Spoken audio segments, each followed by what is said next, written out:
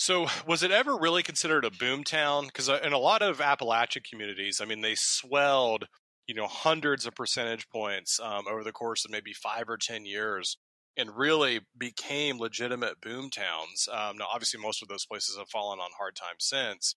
But in northern Minnesota, are there any towns like that, and Walker in particular? Walker, it definitely had its a boom in the late 19th, early 20th centuries, that's for sure, especially when the train came through. It died down similar to a lot of Appalachia throughout the 20th century. At one point, the biggest employer in the area was the Agua-Ching Mental Institution, if I'm not mistaken, which my mother worked at for many years.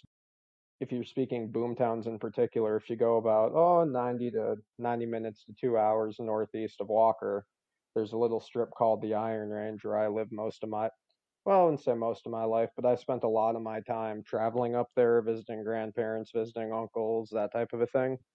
And if you want to talk about boomtowns there, yeah, it's actually if you look up some of the population numbers, it almost sort of mimics what went on in Appalachia. So, what is the Iron Range? You mentioned that a couple times. It's not an actual mountain range, correct? So, what's the Iron Range, and what purpose does it serve from an economic perspective?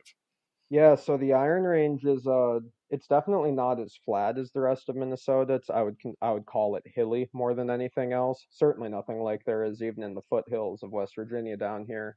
But it's got a decent bit of elevation give and take to it. Very heavily wooded.